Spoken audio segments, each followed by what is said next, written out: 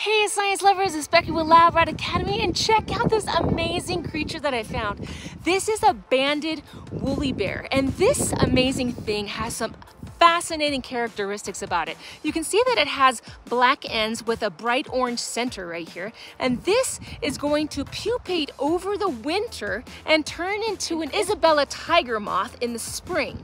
But the really cool thing about it is that it actually has a natural antifreeze that will help it survive the winter so that it can become a moth in the spring. The antifreeze characteristics that they have allow them to be completely frozen solid. It's called a cryoprotectant that allows them to survive those cold winters. Although they're called woolly bears, they really aren't woolly. They have these stiff bristles, which is kind of a protectant against predators because it's not very fun to swallow these for birds. It makes it kind of irritable to go down their throat.